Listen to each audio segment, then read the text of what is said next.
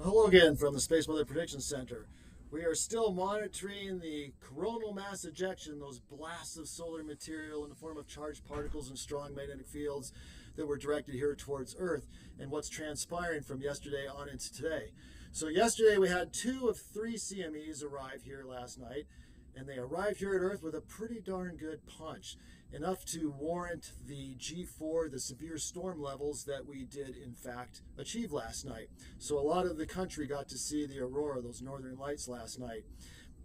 Well, that CMEs have since passed mostly over Earth, perhaps even totally past Earth, but the 3rd CME has arrived. It arrived a short bit ago.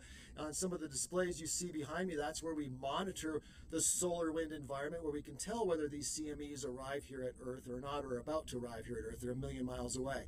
And then we start to see geomagnetic responses here, like you see on some of these plots here behind me, that give us an idea of just how strong the magnetic disturbances is, so that we can send out the appropriate warnings and alerts here in response. Well, currently we still have G3 and less warning levels out there, and they're continuing into the evening hours yet again tonight because of this 3rd CME that has arrived.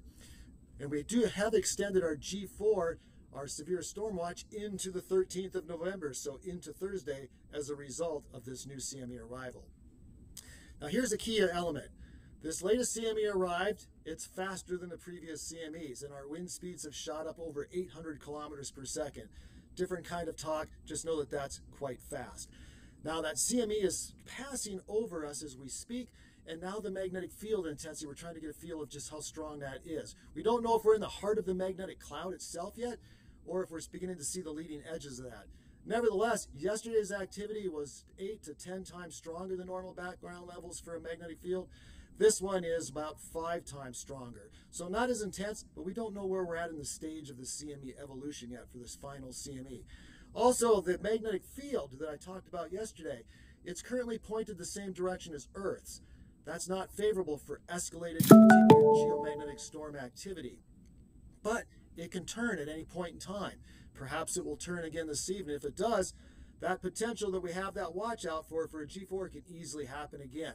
And that's why we've extended that watch into the 13th of November.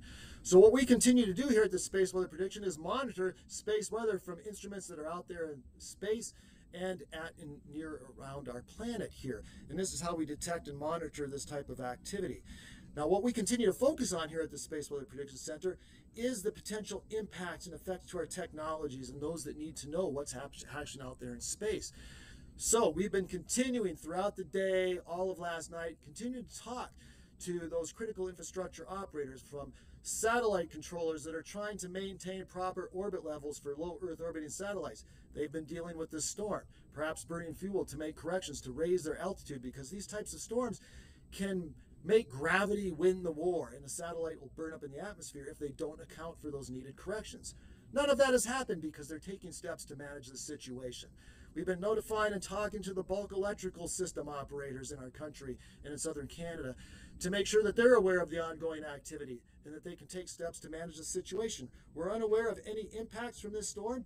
That's probably due to the information that we provide, as well as the fact that this never reached, that G5, the top end of our scale, that really can induce those currents that cause problems and can overheat transformers and potentially lead to some collapses in the grid.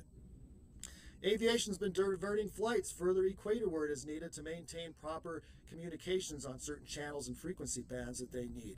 GPS may be a little bit off, especially precision GPS. So if you need accuracy within a centimeter, that may not be so accurate when these types of storms happen. These are the types of things we communicate. Even space launch. There was a launch scheduled for today. It got postponed because of space weather, this event that's unfolding. So now they're trying to figure out whether they can launch tomorrow. Things like that go on. That's what we do here at the Space Weather Prediction Center behind the scenes, because we want you to be able to go out and enjoy the beauty of the Northern Lights show that happened last night. Hopefully that happens for you again tonight. But at the same time, remember, that's causing impacts that we don't want to see happen. So know all that as you go, and visit our webpage, our SWPC webpage, spaceweather.gov, and you can see for yourself what's actually happening out there in space. You can read the solar wind environment and see for yourself when things have turned favorable opposite Earth, and perhaps it's time to go out and take that drive to look for the Aurora. Thanks a lot. We hope that these updates like this video is new for us. Hopefully that you've been enjoying these and these are quite helpful. If they are, please let us know, and then we'll continue to do these for the next types of events. Thank you all, and good luck Aurora chasing.